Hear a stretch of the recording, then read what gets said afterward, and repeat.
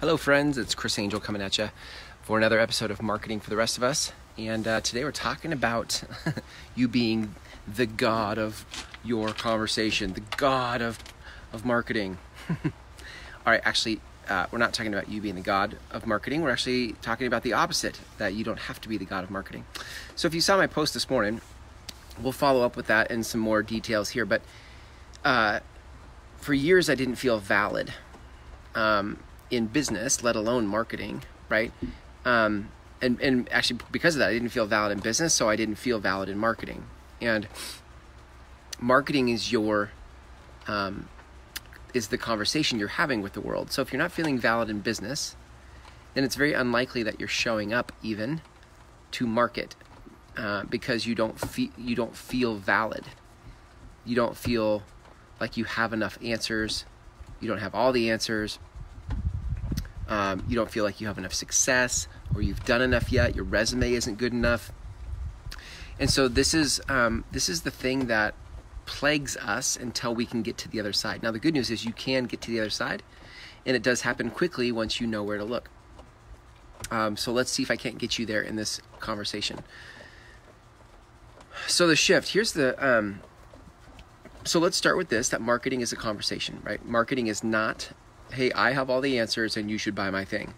Okay, that's not what marketing is. Marketing is simply a conversation. Now, that should take some of the pressure off. Let's keep going. In addition to marketing being a conversation, the good news is you don't, to lead a conversation is not the same thing as having all the answers. Your job is to facilitate people looking at or having conversation about the thing that matters to you and them. Okay, so if you are in the health space, you are facilitating a conversation about health. You don't have to have all the answers, but you're leading people to look at the conversation of health. Okay, so that's the good news about this so far. So let's go a little bit further. I think here's what changed for me, and I'll give this to you. I think what has to happen for you to shift and turn a corner and switch a paradigm is that you are not the deliverer of information and answers. You are only a conduit for truth. That's the difference. So people who don't feel valid feel like they're the ones that have to bear the weight of having the answer. When you get that, you only have to be connected to truth and share that truth with others. That takes all the pressure off of you having to have answers.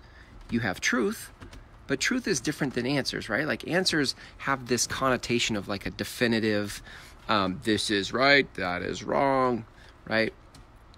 Truth is simply sharing what I've seen. Hey, this is what I see.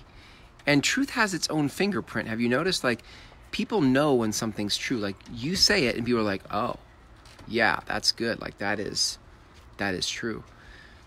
And now watch this. It's not for you, right? Like, for you to be right and for them to recognize that it's quote unquote right isn't the point. The point is to have them look at an area in their lives, have no place in this type of conversation. This type of conversation, this type of marketing for the rest of us, is about you having people look at the areas of life where they're stuck and where they want to go and showing them a path, right? Doesn't mean you have to have mastered the path. It just means that you have insight about how to get from here to there. Look, for the most part, they will solve their own problems. That's the other thing. Like the ego wants to be the savior. The ego wants to be God of it all, right? The ego wants all the credit.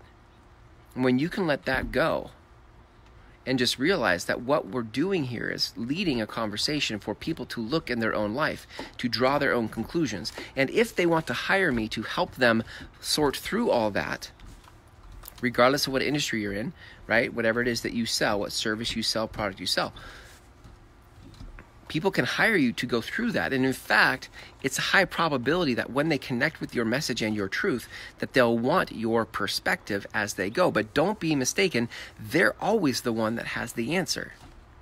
You don't have the answer, they have the answer. And only they can find their own answer. So this is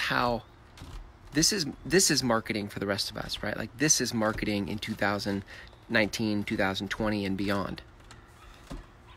Because we as souls, not as egos, but we as souls want to be respected for and trusted with finding our own answers. But we want guides, we want perspective to help us find it. But don't give me the answer. That we've been there and done that. So that takes all the pressure off of you because you don't have to have the answer. We don't want that from you. What we want is truth. Give me truth. What have you noticed that is true? Don't give me quotes. Don't give me cliches. Don't give me platitudes. Right? Don't give me cute little stories that have nothing to do with you and your own discoveries. You tell me what you've seen as true so that it can help me find my own answers. That, friends, that is marketing today.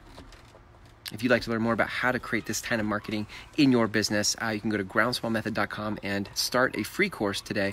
It's only 90 plus minutes, over 5 videos, and you can start it and be done with it tonight. Thanks for hanging out with me for this episode of Marketing for the Rest of Us. Until tomorrow, see ya.